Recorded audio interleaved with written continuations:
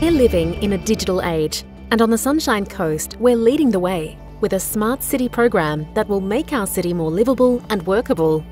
while realising our vision of being Australia's most sustainable region.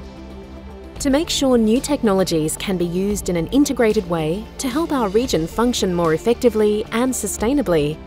we're trialling a range of smart solutions now on show in our Smart Centre in Caloundra, like smart light poles that respond to light conditions rather than a time clock. The Sunshine Coast Smart City Implementation Plan focuses on 16 key areas. These include smart data collection from bin sensors to enable more efficient waste collection, smart water meters that provide real-time information about water consumption and alerts so that leaks are repaired sooner, smart parking solutions to show real-time parking availability, reduce traffic congestion and optimise turnover of vehicles for businesses,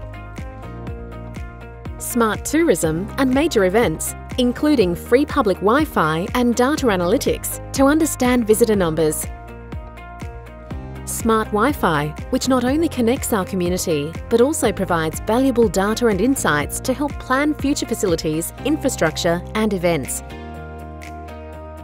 smart business intelligence, including smart Wi-Fi, to help businesses tailor their opening hours to respond to event opportunities,